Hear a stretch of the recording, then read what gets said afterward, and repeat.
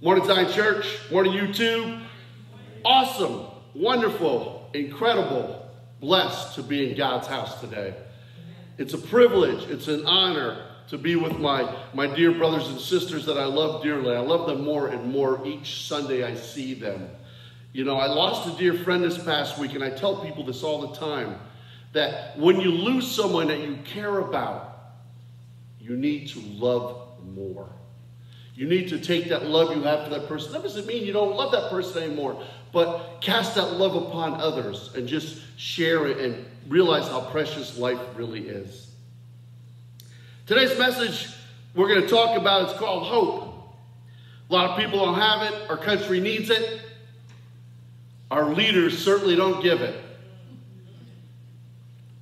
There was two men that got up early in the morning and decided to take their 20-foot boat and venture out to the ocean. They did it many a times before. Many a times. It was a beautiful day. Calm as could be. The ocean was calm. The sun was beautiful. Gentle breeze. They get in their boat, they load up, and they hear the fish are biting, so they take off in their 20-foot boat. And they realize they could go far today because it's so calm. When the ocean's calm, you can project your boat further. So they go out some 50 miles. Normally they wouldn't do that, but today was a perfect day. The fish are biting. They're happy. They're having a great time. It is just a wonderful, blessing day of fishing. And then before you know it, without their knowing and awareness, the wind kicks up and a storm comes. And before you know it, the calmness of the sea now is a raging mess. Waves 3, 4, 5 feet. And they soon realized they didn't prepare for this. They didn't know that this storm was going to come. And they realized their 20-foot boat would not withstand the tempest or the storm that was coming towards them. So like most people, common sense, they try to prepare. They put their life vest on and they packed up whatever food they had in a bag because they knew the boat would turn over and fail them. And soon longer it did. The boat gets hit with a wave, it flips, it sinks. They now are held together by their life jackets and the food, little backpack of food they brought with them. So at first they're thinking, this is no big deal. The Coast Guard will come by, or wives will think, wow, they're not home yet. Let's send out a search party. And then they start joking about it. They got this is going to be a good story. But then they soon realized they didn't tell anyone where they launched their boat from. They didn't take a GPS coordinate. They didn't take anything to alert anyone where they were. And they soon realized that their struggles is erasing or taking away any hope they had. After 12 hours of fighting the waves and the wind and everything else, they soon realized they are fatigued and barely can survive because the jacket's keeping them afloat, but that's it. They realized in their distress that maybe they weren't the men or the fathers or the husbands that they needed to be. They realized they have regrets that they never became the man of God they were called to be. And as they're sitting preparing for their watery death, they lose all hope. Without hope, all is lost. Without hope, man's purpose of life is not there. Without hope, man is doomed to a Christless eternity. Hope. The first one I have up there is hold on, pain ends. Hope. Hold on, pain ends. As I sat at the edge of the hospital bed and watched my good friend struggle to breathe because he was choking on his own vomit, as he was fighting the cancer that was raging through his body, he knew that his hope was fading. My first scripture is 2 Corinthians 4, 14 to 18. 2 Corinthians 4, 14 to 18. if I may. 4:14-18. Knowing that he which is raised up, the Lord Jesus, shall raise up also by Jesus, and shall present us with you. For all things are for your sakes, that the abundant grace might through the thanksgiving of many rebound to the glory of God. For which cause we faint not, but through our outward man perish, yet the inward man is renewed day by day. For our light affliction, which is but for a moment, worketh for us far more exceeding and eternal weight of glory. While we look not at the things which are seen, but at the things which are not seen. For the things which are seen temporal, but the things which are not seen are eternal.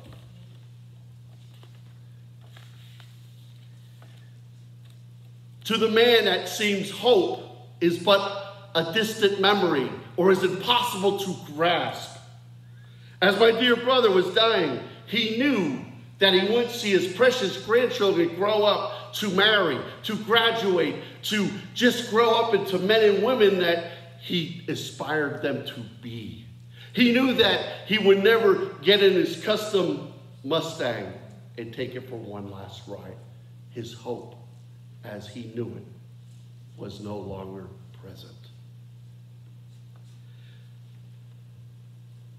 And as his dear friend and as a pastor, I shared with him the hope that only Jesus Christ can bring. And he didn't want any of it. He wasn't buying any of it. And as time permitted, my persistence and the Holy Spirit gave me a beautiful opportunity on a Saturday morning when things were quiet at the hospital. His family wasn't there, and I knew his hope was disappearing permanently. And he asked me, I'm worried about my future, which gave me the beautiful opportunity to tell him about my Jesus. So through the process of him losing hope, I shared the gospel with him numerous times, but finally, through God's grace and mercy and through the love, his heart went from one without hope to one seeking it. His heart now is open and pliable to the truth. And as I knelt next to his bed on the tiled floor, and I prayed and led him to the Lord, he now had hope. A hope that will never fade. A hope that does not disappear as everything else in life does as we get older and the aches and pains come and all those things that take away all the youthfulness of us. But we also have a hope in the future. The day we are with Christ, the pain, whether it's physical, we all have physical, some kind of physical pain, but a lot of us have emotional pain. Maybe someone really hurt us deeply, whatever. The day we go and have the hope in Christ and trust him and go to his presence, those things no longer exist. They cannot nag at you. That backache or that heartbreak will not come and try to steal your hope away no longer. My dear brother had his body destroyed by cancer. I watched it before my very eyes. But the hope he had, and the hope I have, and the hope you all should have, is that the day the Lord returns and calls those sleeping in Christ on promise of a new, glorified, perfect body without no more pain or struggles. Praise God for his goodness and his mercy. Hope. He's our planned escape. When I was a kid, I'd go to Dorney Park. Most of you have been there. And had this stupid ride. It was a glass house. And it rotated. And it was all glass, clear glass. And you had to get in the entrance and get out the exit. And when you're little and you're trying to go through every glass window thought it was an opening or an entranceway or an exit, and you soon found out it was a dead end. No different than those that challenge the corn mazes in the area, and they go in the corn maze and they think, this is a joke. And they get halfway in, and an hour later they start panicking. And soon they raise the big red flag. Here I am lost. I do not know how to return to the entrance or find the exit. And they get themselves out of her. But the thing is, many people try to escape. Many people try to get out of things. And going back to the entranceway, we know there's only one perfect entranceway, and that is through Jesus Christ. He is our only truth, as we know. He's the only perfect thing. Now let me put this in a parallel. The parallel is this. And I know I jumped ahead one, but there's a reason for it. God has me going on a different reason. The perfect parallel is the coming of the man to Jesus Christ. Many know about him. Many know that God exists, yet they fail to follow the perfect entranceway to salvation or the perfect eternity. And they go so far and by the ways of their religion or their traditions and different things, and they struggle. They think that the 200-year tradition that great-grandpa had is something that is going to get them in good standing and mercy with God. They think by me giving, by me providing, by me working at the church or whatever the church does, and I'm there and I'm working, that they have the entranceway to heaven. But I'm here to tell you, no. Those things will all be deceptive and lead them, as me on the amusement ride, to the wrong way, to the dead end. And I get there, it's like, whoa, this is still glass. That is most people that don't trust Jesus Christ as their personal Savior. They come to a dead end. Jesus say, I'm the way, the truth, and the life. No man cometh to the Father but by me. Me. Amen. It's Jesus Christ. Let's take a step back, if we may. Let's get this thing right, if we could. He's our planned escape. He's our planned escape. Our planned escape. What does that mean? I'm going to tell you. That's what I'm here for. The world tries to escape reality. They watch Marvel comics. They watch other things. They get caught up in Top Gun. They get caught up in everything but reality. They get caught up in, you know what? I'm going to try to escape the pain I have by turning it into the bottle, turn it to a pill, turn it to something you smoke. Things that will bring temporary escape. Things that will provide a temporary pleasure and escape, and think, I'm okay. But you know what happens? You wake up. The effects of the alcohol, the effects of the drugs, the effects of the marijuana, the effects of the high you had no longer exist. And people look and say, oh, my escape is not there. And they struggle. They struggle. And it breaks my heart. Maybe they're trying to escape from something. A bad childhood. Bad marriage. Bad life. They move to a different area and think, this is my escape. I'm going to get away from him. Or I'm going to get away from her. Or I'm going to get away from this. And this is going to be my new escape. And I always tell people, the grass may be greener, but guess what? You still got to cut it. Amen? Still got to cut that grass. Too many people blame everything on someone or something. They blame their parents. Oh, I had bad parents. Breaks my heart. Because a lot of times people won't step up and take responsibility for themselves because they want to do the blame game.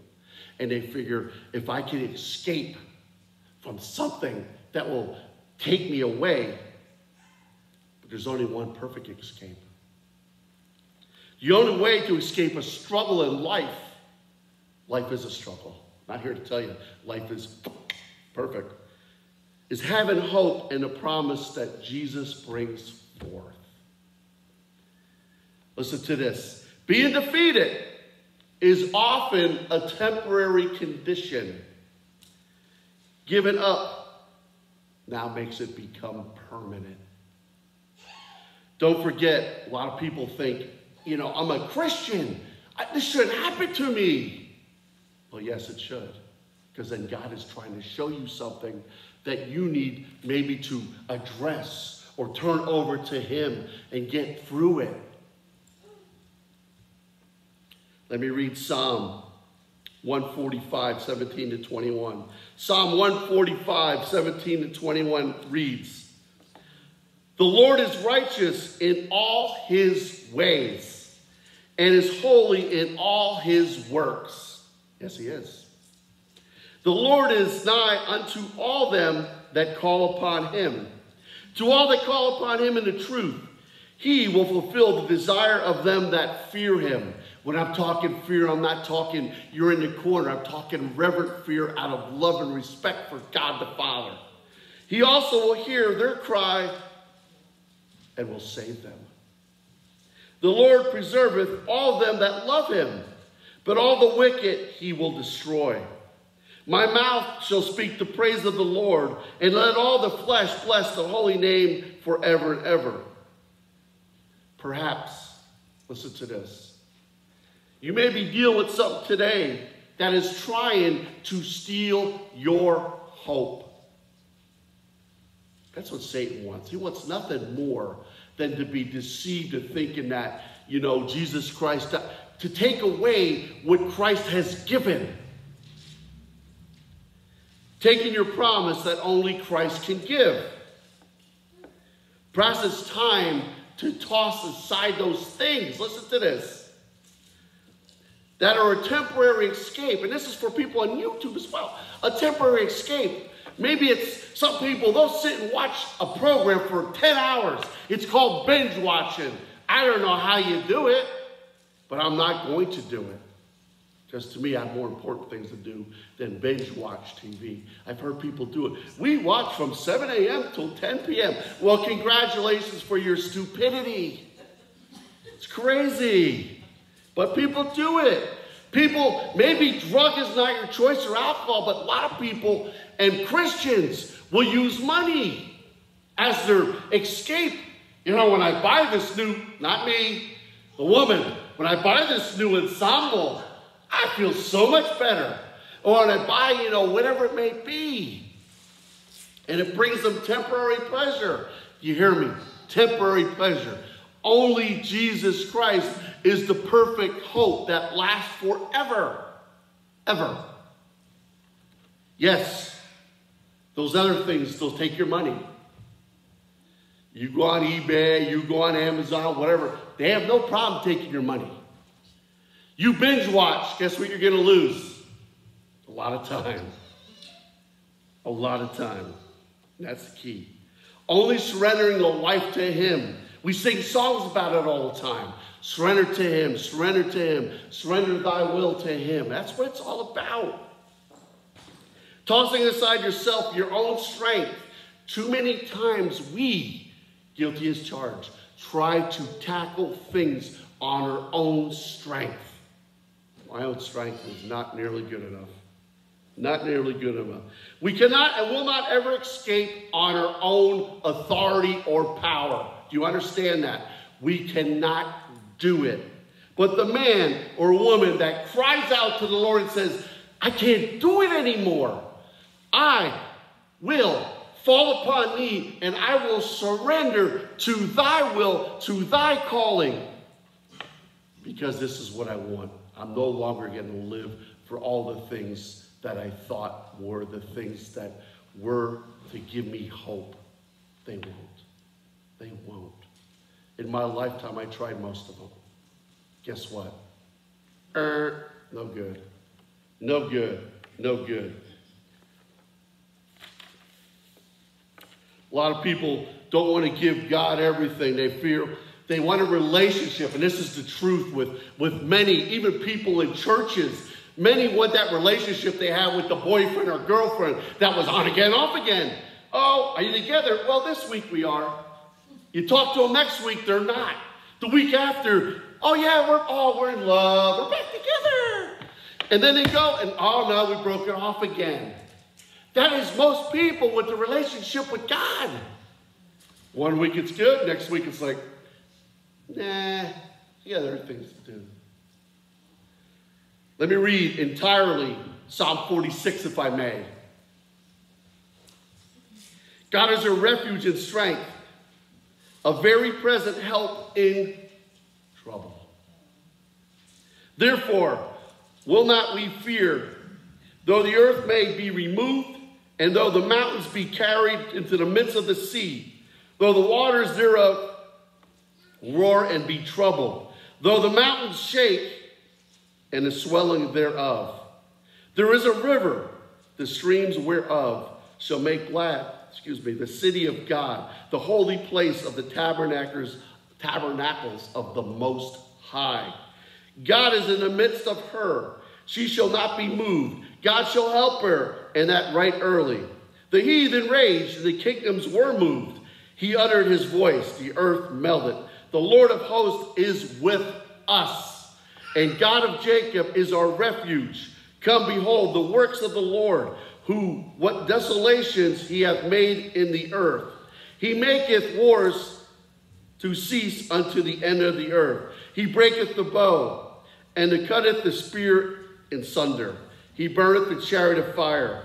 This is the most important part of this part I need you to understand. Be still and know that I am God. Be still and know that I am God. I will be exalted among the heathen, and I will be exalted in the earth. The Lord of hosts is with us, and the God of Jacob is our refuge. Most of us here, and you got to be honest with yourself, in order to have the relationship God calls you to have to examine yourself and come to the Lord and say, you know what? I need you to examine me even more. I'm not a doctor. I'm just someone that's going to examine myself quickly. And we are all guilty of getting caught up in a fast-paced life. Amen? This is the truth. I do. I get caught up in it. We try to slow down. You know when you try to slow down, what happens?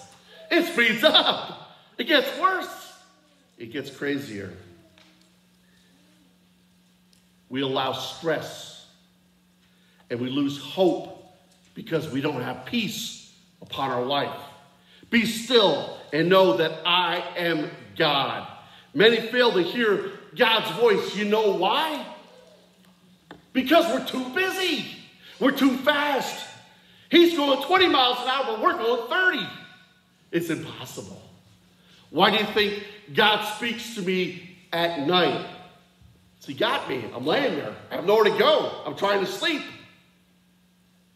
That's when I prepare my heart before him. When do you prepare yours? It's important. Be still and know that I am God. So powerful. The word says, be still and know that I am God. Friends, we need to slow down. Listen to this. Slow down and need to allow the presence of God to come upon us when we sit quietly. When we sit quietly. When we cast aside the fast-paced life and say, you know what? I'm setting this time aside. I'm going to go in my prayer closet or my room by myself, and I'm going to talk to my Lord and spend time with him and ask him to examine me, to ask him to reveal to me through his word what he has in store for me. This is what I do. There's other ways of doing it, but you need to do it. Amen? We need to do it. We feel the presence when we slow down. We read the word, we allow it to enter in. Enter in. God will show you so much through the word. Because that's what he wants. He will reveal to us through his word and show us. Be still. He is God. He is above. And he is your Father. Amen and amen. Amen. Hope. He's our precious everything. Our precious everything. Our precious everything. Well, I got everything, Pastor. Do you have Christ? Well, no. Then you certainly don't have everything. Why is it so difficult for man to realize that Jesus died for them? Why is it? Is it pride? Is it self-righteousness? How about this one? Maybe it's the fact that they can't accept that someone did something for them without any strings attached. Listen to this. Me, you, we all did the sinning. Jesus did the saving. Amen. Is it the fact that most people struggle to believe that someone would die for them out of love? Because no one ever does that in this world, that's for sure. A world that expects things, this blows my mind. People expect things in forms of entitlements and things they didn't earn, but yet they struggle to take the free gift of grace that God has provided. Blows my mind. I'm too deep. I'm too thought-provoking. I don't understand it. The path to salvation is simple. Laid before man through Jesus Christ by the way of the cross. It's simple. Bridge the gap. There's the cross. There's no more ravine. We can walk right to the access to the Father. Yet man struggles to accept and believe what Jesus Christ did for them. How is this possible? Blows my mind. Maybe it's because we live in a world that believes and relies on man's ways. We do. The false promises that they present but never come through with. Well, I'm here to tell you that the God I love who presented Jesus Christ upon the cross did not make a false promise. The Word of God tells it. It's the truth. That Jesus died for you and died for me out of love for you and me, out of love and obedience to God the Father, out of love for mankind. I don't know why, but I nor you can never claim to be God, nor do we want to. But he did it because his grace and his long-suffering and his mercy far exceeds our mental intellect. Let me put it to you real simple. I went over this at Bible study. God puts things in my heart and makes it simple for me because then I can break it down. The mountain climber takes his next step. He's 500 feet. He's climbing. He's strong. He's all jacked up. And he's strong and he's youthful. And he has confidence to know that he has the grip that he can hold on. But he has the rope around him and he has the calipers. And he's attached and he's doing really well. And he don't look down because he knows if he looks down, he might have a little bit of fear come into him. But he climbs and he relies upon his own abilities. He trusts the rope that suspends him. He trusts the safety man. You have another person that is connected to you. So if you do cut loose, they're going to hold you from falling to your rocky death. This is a man that knows not the Lord. Let me break it down for you. This is Pastor Tim's parable, okay? Let me break it down. The man trusts in his own abilities, but fails to trust God. Trust in the wealth and material things, which takes them from God. And relies on man-made religion, which denies God's grace. It teaches man you can do it on your own strength and abilities. Isn't God good? Only God can put that in my heart. Romans 5, 1-11. Romans 5, 1-11, if I may. Therefore, being justified by faith, praise God, we have peace with God through our Lord Jesus Christ, by whom we also have access by faith into grace wherein we stand, and rejoice, there it is, in the hope of the glory of God. And not only so, but glory in tribulations, also known that tribulation worketh patience. And patience experience, and experience hope. And hope maketh not ashamed, because the love of God is shed abroad in our hearts by the Holy Ghost, which is given unto us. For when we were yet without strength, in due time Christ died for the ungodly. Who's the ungodly? Anyone that did not confess and believe upon Jesus Christ as your Savior. We were all there. For scarcely for a righteous man shall die, yet peradventure a good man, some would even dare to die. But God commendeth his love towards us. And why yet, you sinners, Christ died for us. Much more than now being justified by his blood, we shall be saved from the wrath through him. From the wrath through him. For if, when we were enemies, we are reconciled to God by the death of his Son, much more being reconciled, we shall be saved by his life. And not only so, but we also joy in God through our Lord Jesus Christ, by whom we have now received the atonement. Jesus Christ is our only true hope. I can't emphasize this enough. Jesus Christ. This is what you tell people that don't know the Lord but yet are struggling in life. They don't know where to turn. They just think that life is just this wicked merry-go-round that you never get off, and it just gets worse. Jesus Christ died for you, not because you are worthy. I was not worthy. I didn't deserve it. Nor did you. He died for you out of love and obedience to the Father. He died for you out of love for you. You hear that? Out of love for you. Think about your past, some of you. If I think about mine, man, wow. The precious hope for the man is that believes upon Jesus Christ, he should be spared the wrath of God. People don't talk about the wrath of God because they don't want to know it. They don't want to know that the God that's been patient, the God that's been long-suffering, the God that's been quiet will be a wrathful God one day. People don't want to hear that. Oh, Pastor, you're doomed. You're hellfire and brimstone preacher. Well, praise God, I am. Spare the wrath of God. We are saved by his death. The hope, if the world ends today, that the trump sounds, and you, if you confess and believe upon the Lord, you, brother or sister in Christ, will be spared his wrath and will not experience the tribulation. Titus 3:4-7. You don't have this.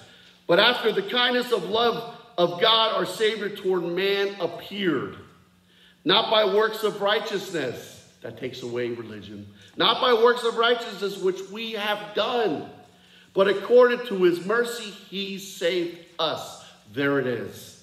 By the washing of regeneration, renewing of the Holy Ghost, which he shed on us abundantly through Christ Jesus our Savior. That being justified by his grace, we should be made heirs according to the hope of eternal life. Salvation did come to man in the form of Jesus Christ. Do you understand that? Salvation comes to man when he did not deserve it. Did you deserve it? I didn't.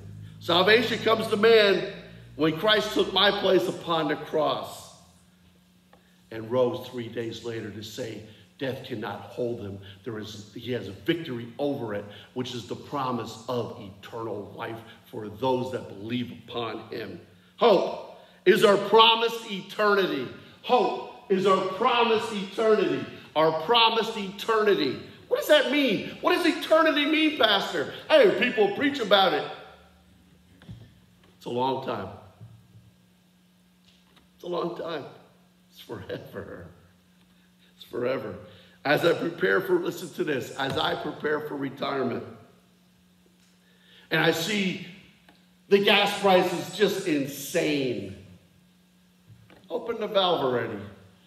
As I see food prices rising, let's get some regulation. I'm not making a political stand. I'm just saying this is crazy already. I think, will I have enough money to live? Will I have enough money to survive with these high costs of living? Then I reflect on what it is to have faith in God, that his plans far exceed this guy's plans or your plans. His plans are perfected. His plans are true. And he, if you follow his plans, they will always be right. Then it puts me in the air. Listen to this. It puts me in the everything perspective that life is temporary. You know life is temporary? But eternity is what? Forever. Forever. Forever. That in itself should make people running into the church doors at this time of year, or this time of chaos in our country. But it don't. If we focus on the future instead of the present, we will soon realize the choices we make now determine our future and what we live for. That's the truth. It's the truth. Anyway, this pastor struggles why many people just live for the present. I can't explain it. There is no, and I'm not talking about putting money aside for retirement, your 401k, your IRA. I'm talking about putting a fund of your spirit aside for eternal life. Most people fail to do it. Fail to do it. 1 John 5, 12 to 13 reads. 1 John 5, 12 to 13 reads. Listen to this. This is the word. This tells people what the truth tells them and how they follow. He that hath the Son hath life. He that hath not the Son of God hath not life. You have to be pretty simple not to understand that. Amen? These things have I written unto you that believe on the name of the Son of God, that you may know that ye have eternal life, and that you may believe on the name of the Son of God. And I'm moving right a chapter ahead. John 11, 26 and 27 reads, and whosoever liveth and believeth in me shall never die. Believeth thou this? So he said unto him, Yea, Lord, I believe that thou art the Christ, the Son of God, which should come into the world. Jesus says, marvel not. He is not a fantasy. He is not a false hope like many of us have put in people we voted for over our lives, or things we put money into. You know, you have a lot of people put their life savings into funds, and they soon find out that it was a scam and their funds are gone. You know, Mom always told me, if it seems too good to be true, guess what? It's too good to be true. It's too good to be true. Anyway, the fantasy, it's the truth because of the Word of God. Jesus provides and promises all that believe upon him, they will never die. What? What? You mean I gotta live in this earth forever? I don't think so. No. He promises the believer that when they breathe their last, it's not the end. When they breathe their last, their spirit will be united with Christ. And when he does sound the trump, and when he does return, he calls those sleeping in Christ, they will have their new glorified bodies. Thank the Lord. Think about that itself. That's a praise God. That's a praise God. Anyway, think but a moment about one of your most wonderful days in your life. I want you to think about this. Maybe it was your marriage. Maybe it was the birth of your child. Maybe it was a beautiful vacation. Like, I know people that went to Israel and said, oh, Pastor, you don't understand. It is wonderful. It's beautiful. It's peaceful. Or maybe it's Jamaica Man or something like that. Wherever it may be, you were there like, this is heaven. Not even close. I can't even describe it because I don't know it that well enough, but I will know it the day I breathe my last. And if you have hope in your eternal life through Jesus Christ, you too will have paradise that will be undescribable. It's not living as this world, that this is the best it's got to offer. Guess what? I'm not buying. But I know it's not. John 10, 27 to 28 reads, my sheep hear my voice, and I know them, and they follow me. And I will give unto them eternal life, and they shall never perish, neither shall man pluck them out of my hand. My last paragraph. Let me read it to you if I may. Today, do you have hope?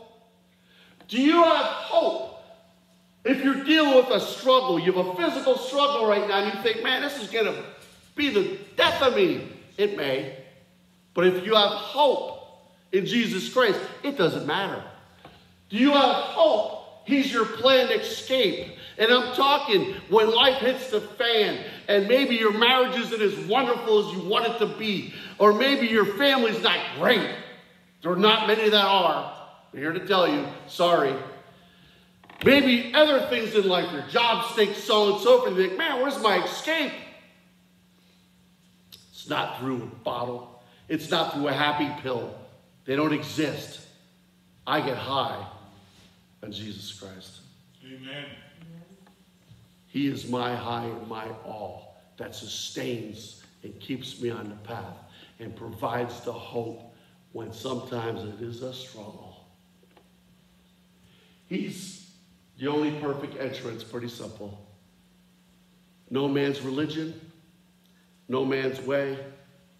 I don't care how much money you give to the church. You can give every penny you got. God don't need it. Do you think God needs your money? Do you think God needs you to do something for him? Absolutely not. He's complete. He's perfect. All he wants, our heart. He don't want religion. He wants a relationship. It's that simple. It's that simple. Do you have hope knowing that Jesus is our pathway to precious salvation? Today, do you have hope for your eternity? Pray you do. I fear not death. Do I want to die today? No. I'll miss my wife. Smiling. I'll miss my sons. I'll miss you all. I'll miss my cat. Yes, I will.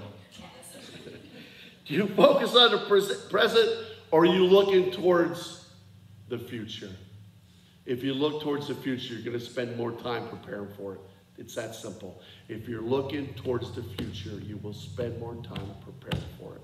You're going to spend time in the Word. You're going to spend time coming together with the saints in assembly. You're going to spend more time just spending your alone time with the Lord. Finally, I pray, I hope everyone here, everyone on YouTube does know Jesus Christ as their Savior. That's what I'm called to preach. I'm not here to tell you stories or jokes. I'm here to preach the gospel. Jesus Christ as your Savior. I pray and hope you turn to him in your turmoil. Too many people turn to friends. And guess what? This makes it worse. I turn to the Lord. I pray you hope you're striving to surrender your life to him. And you know you have the promise of eternity with him. Let us pray. Dear gracious, loving Father, we just love you. We thank you. We thank you that you are the giver of hope. You are the provider of hope. You are hope that man or woman can come upon. You are the hope that gives us everything we need. We're so thankful. We're so thankful that you give us the hope through your death upon the cross and your rising 3 days later. You gave us hope when you took your rightful place at the right hand. You gave us hope when Paul preached to the Gentiles. You gave us hope the day we confessed and believed you as our Savior.